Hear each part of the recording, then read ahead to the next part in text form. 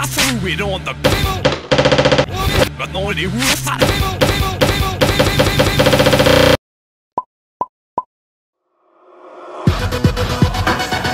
Hello and welcome back to another episode of Let's Talk About It, a show that I tend to only support once every few months. Now, since I've started this channel back in 2019, I said I was going to take a look at all three forms of media, that being video games, movies, and music. Now, as you guys know, I've done two of those. Now, for the longest time, I wasn't exactly sure when I was going to get to music. And not for a lack of trying, though. Until now, because the guys over at Neon Empire were kind enough to give me early access to their debut EP, Distorted Reality.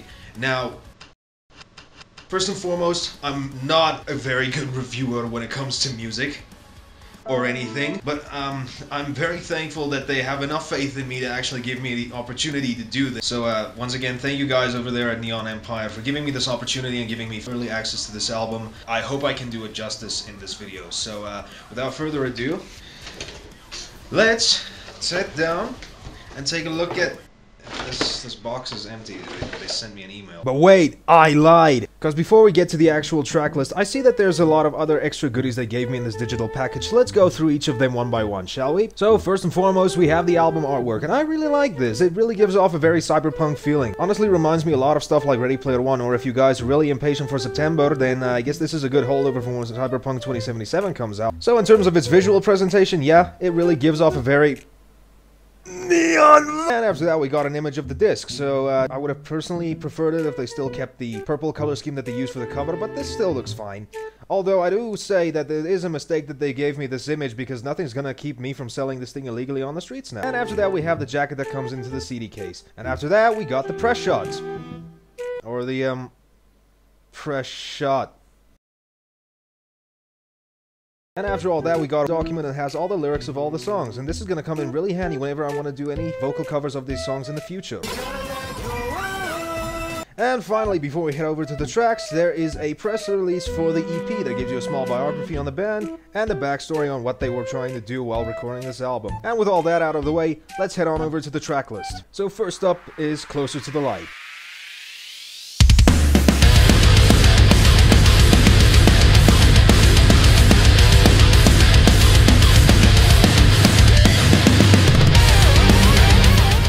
Now, this was actually the second song that I actually heard from the band, and in terms of from what I can interpret from the lyrics, this is just a song about battling depression so that we can just try and escape the dark thoughts that can tend to cloud our mind from here and there. I really like songs that have these kinds of deeper meanings to them and tries to help people and overcome what problems they might be facing at the time. And this is also one of their more heavier songs in the album, but I think that's a good choice, because if you're tackling such a serious and dark topic, I just think a heavier sound can really help to drive that message through. So overall, very good song. I really like it. Try and fight, but I can't get closer to the light.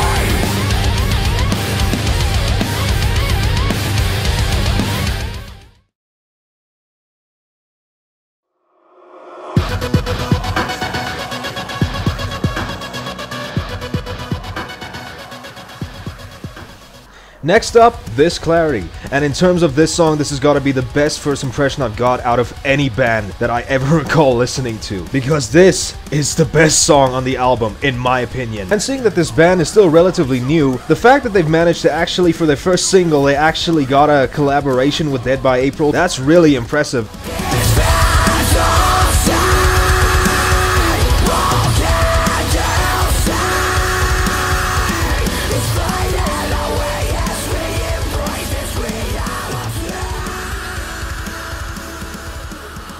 Although I have to say, it's very weird hearing Jimmy screaming on this song.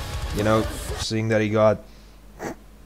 And from what I can tell from the lyrics of the song, it's basically just teaching us that we need to start embracing reality. Our days are numbered, and we just need to stop living in a fantasy. We just need to start embracing reality. And from what I've understand, this is a song that's basically about perseverance so that we can try and overcome all the hardships that life tends to throw at us and become better people as a result of that, and not trying to live in a fantasy world where nothing is real. So, and I've mentioned it once and I'll mention it again, this is by far the best song on this entire album, in my opinion. It's the very first song I heard from them, best first impression I've ever seen of a band, and this song alone was enough to make me a fan of these guys.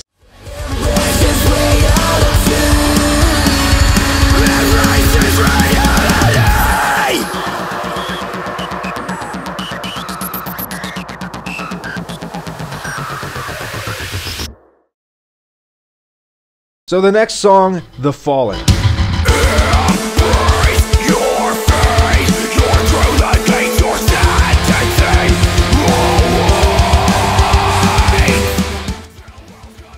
Now, I had to reshoot this entire thing because my first take of this entire review was so cringy and was so shit that I have to do this entire thing from the beginning. And at the time of recording this, they say this song was inspired by Silent Hill, of all things. This is the best fucking band, isn't it? Which completely threw me off, because I thought this was another song about dealing with depression. But looking at the lyrics after learning this now, it kind of feels like the story in Silent Hill with James Sunderland. So, I'm just gonna let you guys play that game instead, so that you guys can get a good understanding about what they were doing with this song. So, it's a good song, but now learning this is a completely a 180 from what I thought this was all about. Oh, and the beginning sounds a lot like a slower paced version of this Clarity's intro. Just take a listen.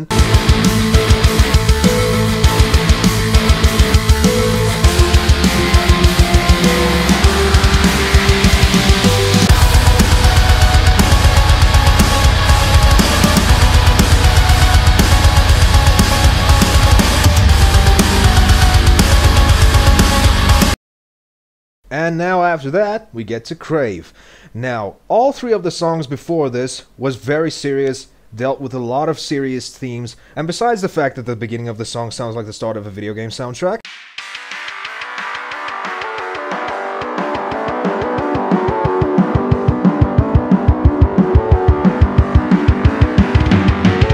although now knowing The Fallen was inspired by Silent Hill, that might have been intentional. This song does a complete 180, and this thing is a more of a fast-paced, upbeat party song.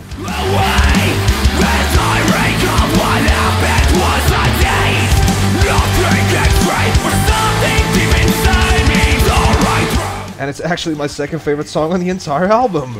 I mean, what do you want me to say? I mean, I'm a very big fan of party songs, and I can also see this as the band's way of just appealing to some people who really don't care all that much about the deeper meanings and messages behind more serious songs, and just want something to pop into the car, have fun with a bunch of friends, and just have fun without a care in the world. And this song is also a good introduction with what we can expect from the band with a lot less serious material in the future. So, really good job, guys. Really love this song. As I've mentioned, this is my second favorite track on the entire album.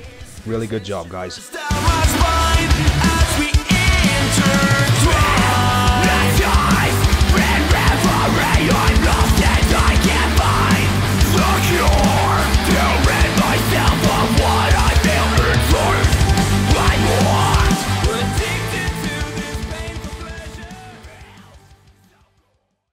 And seeing that this is an EP, we sadly have to come to our final song, and that is the title track of this entire album, Distorted Reality.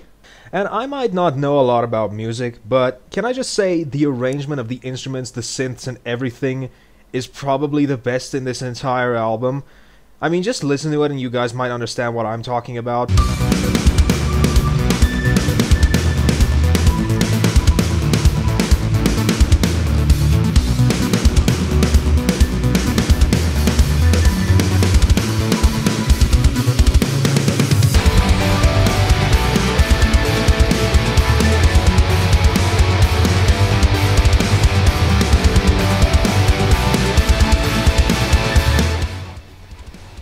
Yeah, it just gets you hyped, doesn't it?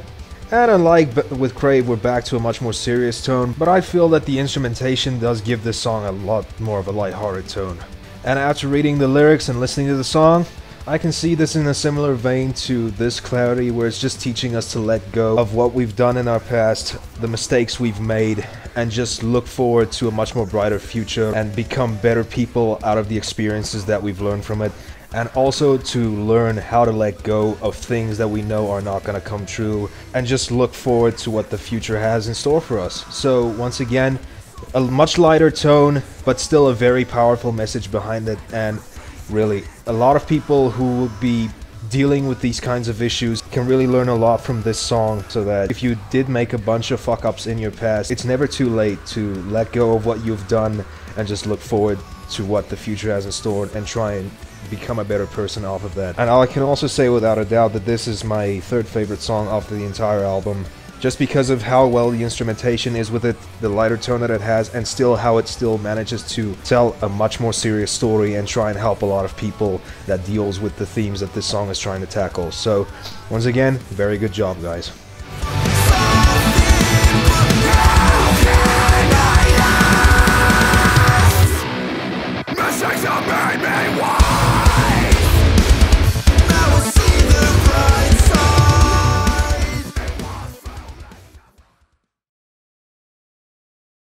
And now with that out of the way, that just leaves me with my final opinion. Well, if you guys couldn't tell when I was talking about everything, this is absolutely an amazing EP. They've told me in the past that they think focusing on less songs just ensures that there's a lot more quality. And after listening to that, I wholeheartedly agree. And I think a lot of people can actually enjoy this album, whether or not you want something with very heavy and deeper meanings or just a fun song to just party with a lot of friends. So it's been a while since I've done this, but the guys over at Neon Empire, I have to thank you guys once again for giving me early access to this EP. For very first EP, you guys really did something amazing, and with a lot of the songs, I see a lot of people can, you know, take inspiration from that. It can really help a lot of people, and it's just something a lot of people can have fun with and enjoy listening to. So without further ado, it's been a while since I've given an award, because the last few things I've done wasn't really necessarily review related, but this EP gets the golden microphone. So thank you guys so much for watching. Thank you guys so much over there at Neon Empire. Really enjoy this album. You guys really did a good job, and I will link all their information in the description below so that you guys can go ahead and check them out and give them the support that they deserve. So here's to an awesome debut EP, and I hope you guys really can follow up with something equally or even better than what you guys did now. So thank you guys so much for watching. I'm John from the channel with the freakishly long name. This has been another episode of Let's Talk About It, and thank you guys so much for watching. If you guys enjoyed, please consider liking and subscribing, and I'm gonna leave you guys with a surprise I made up on my own. Here's my new outro. See you guys next time.